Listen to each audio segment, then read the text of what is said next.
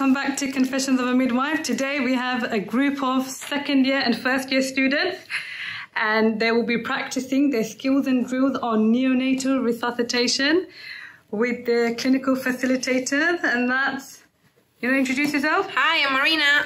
And hi, I'm Anna. So they'll be teaching the students how to perform neonatal resuscitation. So off you go, ladies.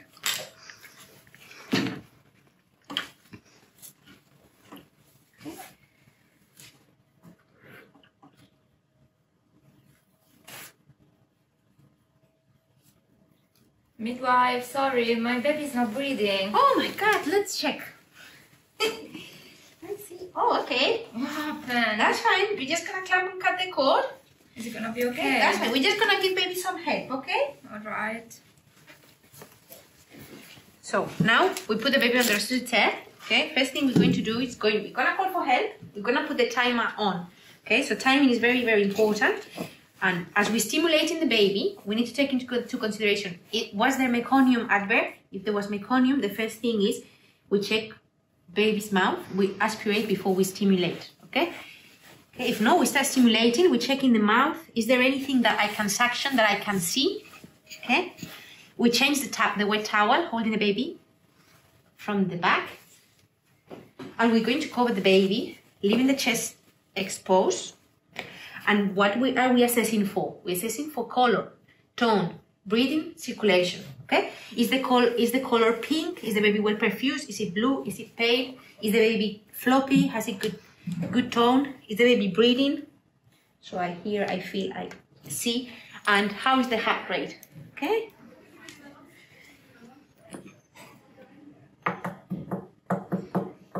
Okay. Heart rate is quite good, but baby is floppy, is blue, and it's not breathing on its own. So we need to start with 5 inflation breaths, okay? Very important, put the head on a neutral position, check the mask, if it's the right size, so from the chin to the nose, okay? Leaving the eyes free, and then we attach it to the ambu bag that is going to give air to the baby, okay? So we're going to do 5 inflation breaths, and what's the aim of the 5 inflation breaths? Is to release the liquid that is on the lungs, okay? So baby lungs are full of liquid, and with the 5 inflation breaths, that liquid is gonna go out. So these inflation breaths, they need to be slow. So it's 3 seconds per inflation breath. So we have our baby on neutral position. We're going to hold the mask on a C and E shape. 1, 2, 3, release. 2, 2, 3, release. 3, 2, 3, release. 4, 2, 3, release. 5, 2, 3, release.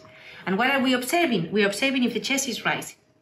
If the chest wasn't rising, we have to adjust the baby's position. So either we're going to do a chin lift or we're going to do a jaw thrust. And then we're going to start again with our 5 inflation breaths. In this case, the chest was rising. So what I'm going to do, I'm going to recheck again. And what are we checking for? Color, tone, breathing, circulation. So my color is still blue, baby's still floppy, it's still not breathing. And the heart rate is a bit slower now. So, second step, regardless of the heart rate, we're always going to do ventilation breaths. Why is that? Because now the fluid is out of the lungs and we want air to get into those lungs. Okay, so we're going to do 30 seconds of ventilation breaths, which are a bit quicker, so 1 to 2 seconds for each breath.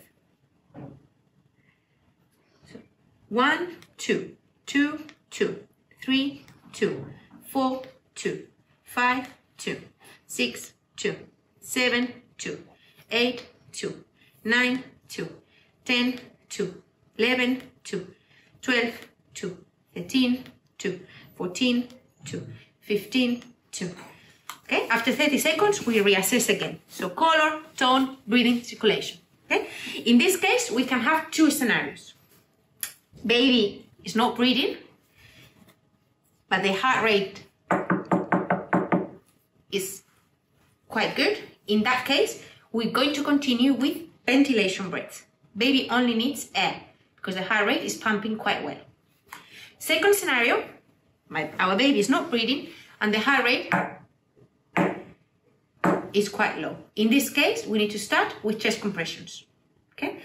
The ratio for chest compressions is 1 ventilation per 3 compressions. Okay? The compressions are going to be done in the middle of the chest, okay? Just below the nipple line. If you are on your own, you will do it with 2 fingers, straight. If you have help, your helper will put their hands and with the thumbs will be pressing in the middle of the chest. Okay? I will show you with on my own first. We always start with the ventilation because it's going to help us count and also it's going to give the air first, that air that we're going to pump later on, okay? We do again 30 seconds. We aim for 120 beats per minute and that is going to be 90 compressions and 30 ventilations, okay, in 1 minute. We do in 30 seconds and then we reassess. So we start 1, 1, 2, 3. 2, 1, 2, 3. 3, 1, 2, 3. 4, 1, 2, 3. 5, 1, 2, 3. 4, 1, 2, 3. 8, 1, 2, 3. 9, 1, 2, 3. 10, 1, 2, 3. 11, 1, 2, 3. 12, 1, 2, 3. 13, 1, 2, 3. 14, 1, 2, 3. 15, 1, 2, 3. And we reassess. Okay, is baby breathing? How is the heart rate? Still floppy, still pale, heart rate still low. Marina, how can I help you? Oh, I have my help here. So Anna, we're just doing chest compressions because this baby is not breathing, heart rate is quite low. So if you can help me with the chest compressions, we start. Okay. 1, 1, 2, 3. 2, 2, 3. 3, 4, 3. 5, 1, 2, 3. 6, 1, 2, 3. 7, 1, 2, 3. 8, 1, 2, 3. 9, 1, 2, 3. 10, 1, 2, 3. 11, 1, 2, 3. 12, 1, 2, 3. 13, 1, 2, 3. 14, 1, 2, 3. 15, 1, 2, 3. And we reassess. In this case, I can see baby's breathing. Baby's tone is improved. The color is quite better. The heart rate. Oh, okay. I think baby's doing much better. Okay, it's crying. So we wrap the baby. Okay. We give baby to mom. We encourage skin to skin and early breastfeeding. Okay. And then we will do our 3Ds: documentation, debrief, and datings. Oh, thank you. And very important to debrief the parents. So why wouldn't you move from the step 1 until you see chest rising? Because even if you've done 2 eyes or 3 times 5 inflation breaths, if the chest is not rising, the fluid is still on the lungs. So you just need to change the technique. Okay. So, and regardless of the heart rate, first we need air in those lungs, and then we need to start working on the heart. Okay. Yeah, so that's the idea. So first 5 inflation breaths is always with the baby's head on neutral position. If the chest is not rising, then we do chin lift, okay? And then if the chest is not rising after the second set, you can do jaw thrust. And then you've done it 3 times and you cannot see chest rising, then you can insert a Gedel. Okay. Okay? So the Gedel, you need to measure it from the ear to the chin, and you know, like it's something curved like this, and then you would insert it on the same direction as it goes. So you just compress the tongue and then put it in. And that way the chest should rise. So you don't have to turn it like you would. You don't have to turn it as no. The pallet's too soft, so you might poke a hole through the pallet. Oh, so you just go straight in. Okay. Thank you. Okay. So you want to be fair? Okay. I have to. Come on, Anna, keep pushing, keep pushing. Keep pushing. Where's the coming? It's coming. Keep pushing. You're doing really good. It's burning! Just breathe now, just breathe. Come. Oh my god! It's coming. I see the hair. It's coming. Okay, come on. Okay, baby's here. Oh my god. That's fine. I can't believe it. Okay, that's fine. But it's not crying. That's fine. Let's simulate baby a little it. Okay. It's not moving. It's That's normal. okay. Okay, we're gonna clap and cut the cord, and we're gonna take baby to resuscitate just to give baby some air. Okay. Okay, I'm in the resuscitate. What am I doing? I've never done this before. You guys are my mentors. Call bell. Call bell. Hey, emergency bell. Time. Dry and stimulate baby. Right. If there's any Change the towel. meconium first, you aspirate if there's meconium. Exactly. We're checking airway. Very important. Okay. Okay. There wasn't any make. I'm checking airway. I can suction what I can see. If there is any mucus, any blood, anything in the mouth. I'm stimulating for how long? A minute? 10 seconds. Yes, 10 seconds is enough. We just stimulate. Okay. And at the same time I'm stimulating, I'm checking the airway, and I'm assessing the baby. What am I assessing for? Colour, tone, breathing, circulation. Yeah, color, tone, breathing, circulation, color. It can be pink, well perfused. It can be blue, or it can be pale. Tone, it can be good muscle tone, or it can be floppy. Okay? Breathing, is the baby breathing on its own? Do I see the chest rising? Do I feel it? Yeah, do I sense it? Baby's not crying, baby's not breathing. And then heart rate, always with your stethoscope. Okay? Okay, next step. 5 inflation breaths. Remove the towel. Change the towel. Remove the towel. Okay, how? Can I remove the towel like this? And pick the baby by the hand. Okay, always remember we need to support the baby's neck. Okay? So we hold the baby through the back and we remove the towel. Okay, next step. 5 inflation breaths. Cover the baby. Cover the baby. Remember, babies, they will lose temperature. We need to cover the baby. You have a hat, you can put a hat on the baby. Okay? So, do I cover the baby like that? Leave the chest free. Okay, yes. We leave the chest free, covering the baby. Okay, next step. 5 inflation breaths. Okay, do I go straight away to 5 inflation breaths? What do I need to do first? Make sure the head's in the neutral position. Yes, so head in the right position. What else does it need to be right? And the mouth. Okay, the mouth size. How do I measure? From chin to nose. From chin to nose. Fantastic. And can I attach it on the baby's face? No. Okay, why? So I will put so much pressure on the baby's face, yeah? So we touch it and then we start. Okay, how quickly do you want me to go? 1, 2, 3 seconds. 2, 2, 3. Okay, what's the aim of these inflation breaths? To expand the lungs. Okay, expand the lungs and remove the fluid. Okay, fantastic. So, position? C and E, exactly. So you're holding the mask and then you're holding the baby's face, the yaw. 1, 2, 3. 1, 2, 3. Release. 4, 2, 3. Release. 5, 2, 3. Release. What am I checking now? If the chest is rising. Was the chest rising? No. No. So what do I need to do? Continue the 5 inflation breaths. Or move the head. So we repeat the 5 inflation breaths. Can I do the same? Chin lift. Chin lift. Chin lift or jaw thrust. Okay. So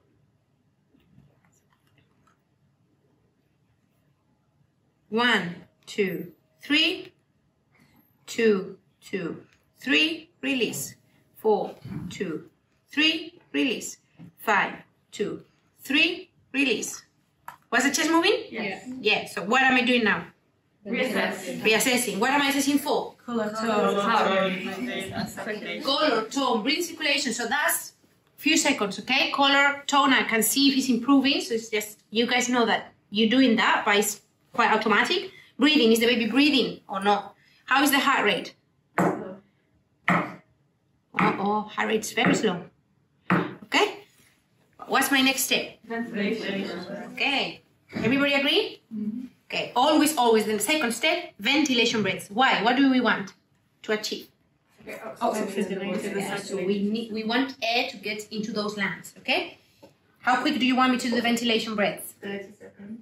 15 and 30 seconds. 15 and 30 seconds. So 1 every 2 seconds, yeah? So 1, 2, 2, 2, 3, 2, 4, 2, 5, 2, 6, 2, 7, 2, 8, 2, 9, 2, 10, 2, 11, 2, 12, 2, 13, 2, 14, 2, 15, 2. If you have the clock, you can also watch the clock. Okay, ventilation breaths. Reassess. Reassess. What are we assessing for? Color, breathing, Exactly. Color, tone, breathing, circulation, still pale, still floppy, still not breathing. Heart rate. Oh, it's quite good. What are we doing now? Ventilation. Yeah, we continue with ventilation breaths. When heart rate is good, my baby is not breathing, we do ventilation breaths. Okay. Heart rate is quite low now. Chest compression. Okay, chest compressions. How many? 30 seconds. 30 seconds. What's the ratio? 30 to 90. Yes, so Every breath So you has do a 3 ventilation, compression. so 1 ventilation per 3 compressions. Okay. Do I start with compressions or do I start with ventilations? Ventilation. Okay, first. Always start with ventilations. Okay. At this point, ideally you will have help. Okay. So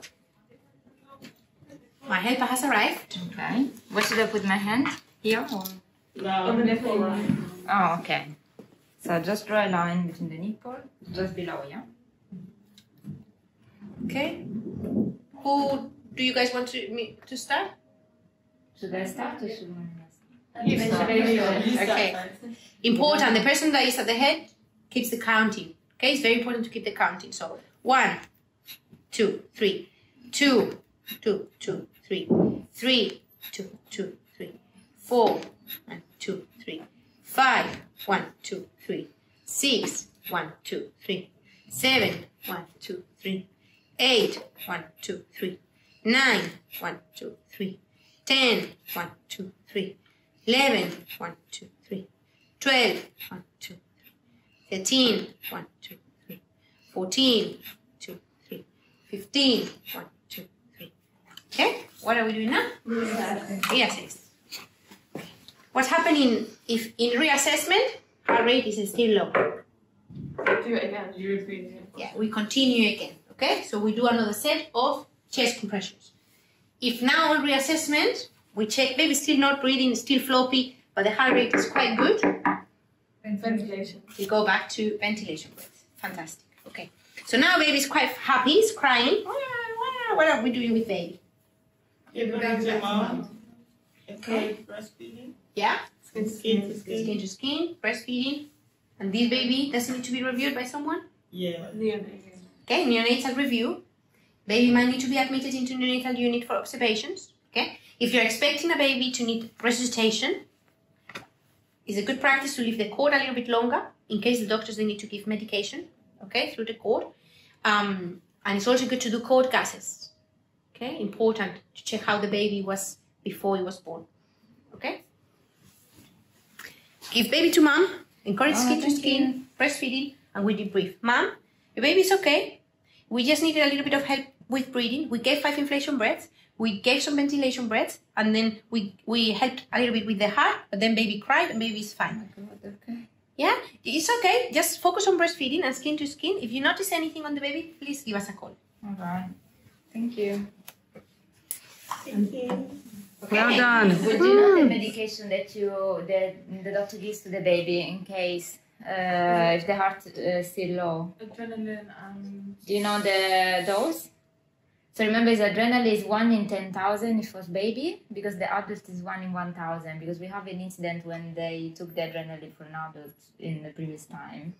Then, yes, correctly you said, the adrenaline? Sodium... Bicarbonate, yeah. And there is another one. Glucose. Yeah, because the heart of the baby is surrounded by glucose. So that's why they will give glucose for the heart rate to start again. So remember, adrenaline, sodium bicarbonate, and dextrose. SAD is a good way to remember it. Oh, it's true, actually. All right, did you all enjoy that? Yeah. So when we need to resuscitate a baby, what is it more common? That the baby has a respiratory arrest or a cardiac arrest? Respiratory. Why? Because of fluid. Aspiration. It could be one of the causes, but mainly is because if you think about it, adults have a cardiac arrest because the heart has been working, it's a muscle and it's been working for years. So when there is an arrest, it's the heart that stops working. But for babies, the heart is a new muscle that is just, it hasn't been utilized. So the heart usually works pretty well. So most of the babies after 5 inflation breaths, they recover because it's a matter of clearing the lungs and getting some air because the heart will be pumping.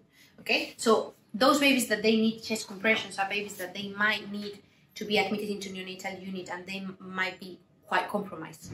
Yeah, so for when the heart of the baby is not working, is because the baby's already been through a lot of struggle, and the baby might have been hypoxic for quite a while. Okay, because they stop compensating. Okay. You see, what do you call it? You've got a baby, say they're struggling with breathing, but their heart's like going really, really fast, say like 200 beats per minute. Like, how would you deal with that? Like, would you try and calm the heart down, or like, obviously you're still going to carry on with your ventilation breaths and whatever, but obviously if the heart's going too fast. So there is no issue with the heart beeping. So as soon as the baby starts breathing, it's going to compensate on its own. So when the babies are born, the heart beeps quite faster, and then as soon as the hours go by, the heart kind of like slows down. Okay. Yeah, so that really is something that happens. Okay. Yeah, it's actually you can see that the heart might start going lower, slower, because the baby hasn't had any oxygen. Okay, something else I wanted to discuss in terms of documentation, which is really important. What would you guys want to document? Time a call bell was called. What time? You attended of the incident. The number you bleeped. Yeah, so at what time you called for help? First, at what time was baby born? So at what time you called for help? At what time the help arrived? The names of the people that attended, very important. Okay, what else? How many times you did the inflation breaths? So the maneuvers that you did and how many times you did them. The results when you reassessed, and what your findings were, and why that made you continue. Okay, perfect. APGAR score. Okay, it's quite important for us to assess baby. And when was the baby crying? At how many minutes after baby was born was baby crying? Okay. And for Khalida, remind her what is it that is important when we take over. That's what history do we want to know when we're going to resuscitate a baby? Gestation. If there was meconium at birth. Congenital abnormalities. Type of delivery.